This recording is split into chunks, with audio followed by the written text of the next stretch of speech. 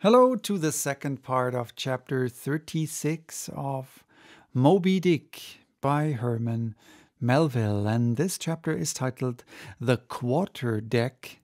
Enter Ahab, then all. And I'll continue, a sentence or so before I stop the last time. "Aye, aye!" shouted the harpooneers and seaman, running closer to the excited old man. "A sharp eye for the white whale, a sharp lance for Moby Dick." "God bless ye." He seemed to half sob and half shout. "God bless ye, men. Steward, go draw the great measure of grog." "But what's this long face about, Mr. Starbuck? Wilt thou not chase the white whale? Art not game for Moby Dick?"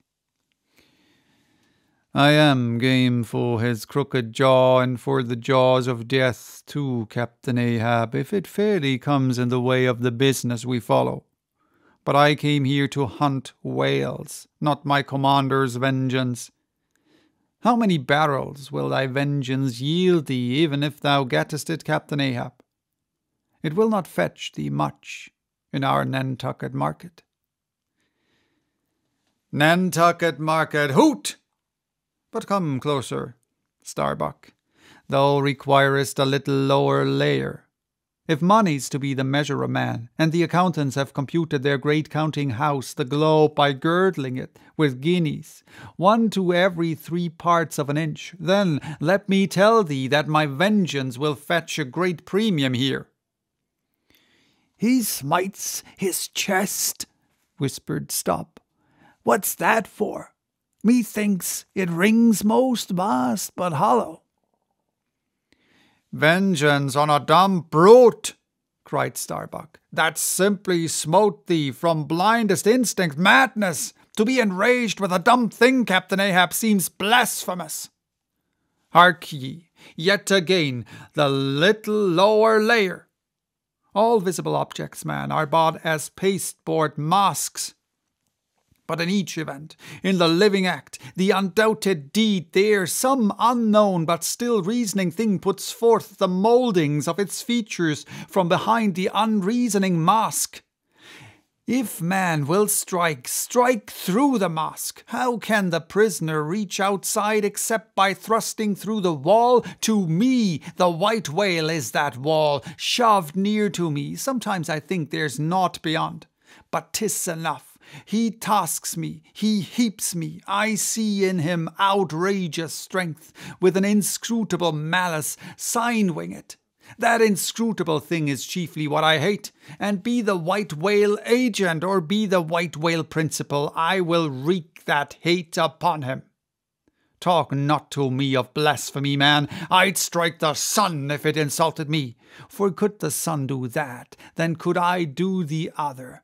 Since there is ever a sort of fair play herein, jealousy presiding over all creations.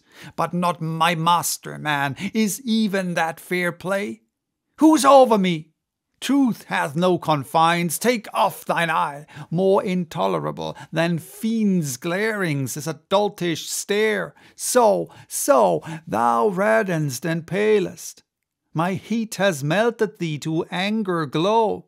But look ye, Starbuck, what is said in heat, that thing unsays itself. There are men from whom warm words are small indignity. I mean not to incense thee. Let it go. Look, see yonder Turkish cheeks of spotted tawn, living, breathing pictures painted by the sun. The pagan leopards, the unrecking and unworshipping things that live and seek and give no reasons for the torrid life they feel. The crew, man, the crew. Are they not one and all with Ahab in this matter of the whale? See, Stop, he laughs. See yonder Chilean, he snorts to think of it. Stand up amid the general hurricane. Thy one-tossed sapling cannot, Starbuck. And what is it? Reckon it. 'Tis but to help strike a fin, no wondrous feat for Starbuck. What is it more? From this one poor hunt, then, the best lance out of Nantucket, surely he will not hang back when every foremast hand has clutched a whetstone. Ah, Constrainings seize thee, I see. The billow lifts thee. Speak, but speak. Aye, aye. Thy silence, then, that voices thee. Something shot from my dilated nostrils. He has inhaled it in his lungs. Starbuck now is mine, cannot oppose me now without rebellion. God keep me, keep us all, murmured Starbuck lowly. But in his joy at the enchanted tacit acquiescence of the mate, Ahab did not hear his foreboding invocation, nor yet the low laugh from the hold, nor yet the presaging vibrations of the winds in the cordage, nor yet the hollow flap of the sails against the masts, as for a moment their hearts sank in, for again Starbuck's downcast eyes lighted up with the stubbornness of life. The subterranean laugh died away, the winds blew on, the sails filled out, the ship heaved and rolled as before. Ah, ye admonitions and warnings, why stay ye not when ye come? But rather are ye predictions than warnings, ye shadows, yet not so much predictions from without as verifications of the foregoing things within. For with little external to constrain us, the innermost necessities in our being, these still drive us on. The measure, cried Ahab. Receiving the brimming pewter and turning to the harpooneers, he ordered them to produce their weapons. Then, ranging them before him near the capstan with their harpoons in their hands, while his 3 mates stood at his side with their lances, and the rest of the ship's company formed a circle round the group. He stood for an instant, searchingly eyeing every man of his crew, but those wild eyes met his, as the bloodshot eyes of the prairie wolves met the eye of their leader, ere he rushes on their head in the trail of the bison, but alas, only to fall into the hidden snare of the Indian. "Drink and pass," he cried, handing the heavy charged flagon to the nearest seaman. "The crew alone now drink. Round with it, round! Short draughts, long swallows, men. 'Tis hot as Satan's hoof. So. It goes round excellently. It spiralizes in ye. Forks out at the serpent-snapping eye. Well done. Almost drained. That way it went. This way it comes. Hand it me. Here's a hollow. Man, ye seem the years so brimming life is gulped and gone. Steward, refill. Attend now, my braves, I have mustered ye all round this capstan, and ye mates flank me with your lances, and ye harpooneers stand there with your irons, and ye stout mariners ring me in, that I may in some sort revive a noble custom of my fishermen fathers before me. Oh, man, you will yet see that. Ha! Boy, come back. Bad pennies come not sooner. Hand it me.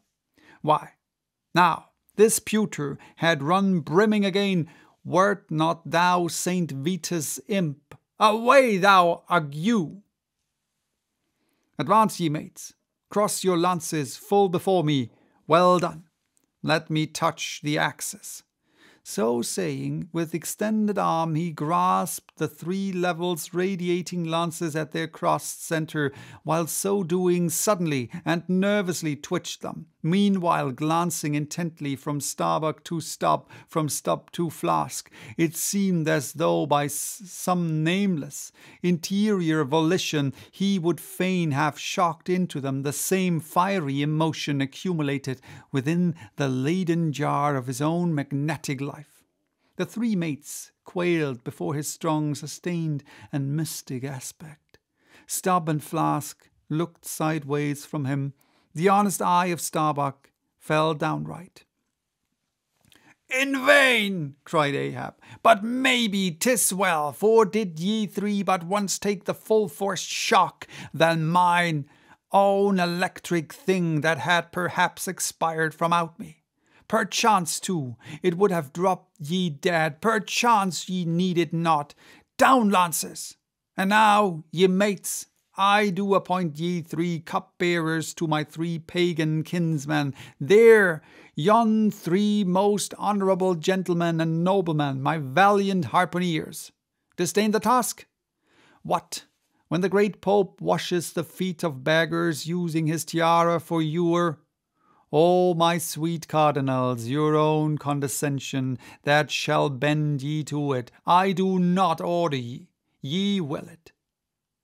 Cut your seizings and draw the poles, ye harpooneers. Silently obeying the order, the 3 harpooneers now stood with a detached iron part of their harpoons, some 3 feet long, held barbs up before him. Stab me not with that keen steel, cant them over.